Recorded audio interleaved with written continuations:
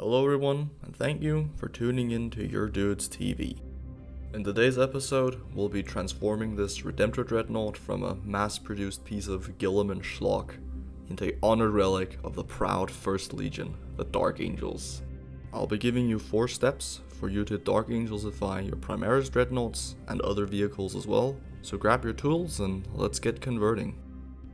Step 1. Fully assemble your Redemptor Dreadnought following the instruction guide that comes with the kit.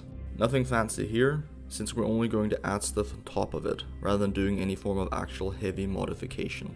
However, I do recommend not gluing the upper body and the legs together, since keeping them in separate sub-assemblies will make the conversion process a bit easier. Step 2. Front panels. Dig into the Ravenwing Black Knights box and grab a pair of these fancy tail fairings. These sinister looking statues are originally meant to sit on the back of a Ravenwing champion's bike, but as you can see here, they fit perfectly on the 2 front panels of a Redemptor Dreadnought, so that's what we're going to use them for. However, to make these little angels fit, we'll have to make some slight adjustments to them. This little tab of plastic down here is a tad too long, and will make the panel look skewed if glued directly onto the Dreadnought. So what we're going to do is simply taking our hobby knife and shortening down this plastic tab down to this line, which I'm currently pointing at with my knife. So it's just a matter of carefully shaving away at the plastic. Best to do it in increments as to not remove too much of it. Then, when you've readied both pieces to the same standard, we can proceed to glue both of them to the Dreadnought. So to do this, we first have to figure out where exactly to put the pieces, just so we can achieve optimal symmetry. So as you can see, I'm just experimenting a bit here, fiddling around with parts and such, and I eventually decide on using these rivets as my point of reference. I want the bottom plastic tab to be placed exactly between these 2 lower rivets, and the hand of the statue to be just beside this top one.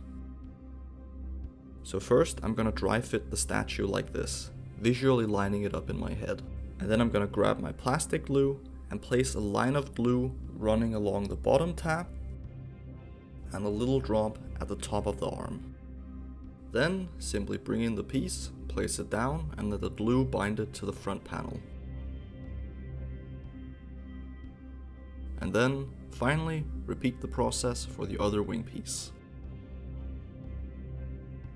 So for step 3, we're going to move on to the thing that the Dark Angels love almost as much as their wings and their robes: incense bits. So we're going to grab ourselves this incense thurible, which you can find in the company veteran sprue, dry fit it, and then glue it into the Dreadnought's crotch section. Another cool incense bit is this monstrosity, found in the Ravenwing upgrade sprue. I found that it fits neatly into the space between these 2 chimneys located around the Dreadnought's reactor core. So to attach it to the back, I just apply a little bit of plastic glue to each end, and then I hold it in place steadily while the glue dries. When you're dealing with spindly bits like this, it's important to keep an eye on it and make sure it dries in the correct manner. So make sure to adjust it with your fingers a bit if you find that it starts bending in unfavorable ways. Now finally, for step 4, we're going to give some extra bling to our Dreadnought's plasma cannon. So I picked up this little winged amulet from the company veteran set, and then this little ceremonial knife from the Deathwing Terminator kit. The Dark Angels love their plasma weaponry and treat them as relics, so giving the cannon some extra ornamentation certainly won't hurt. So I decided on putting the amulet right here beneath this skull icon, and put the knife somewhere here at the back with the reactor. And then, once we've finished gluing on these final pieces, I think the conversion is just about complete. All that's left now is just to glue together the sub-assemblies and then base and paint the model. And there you have it.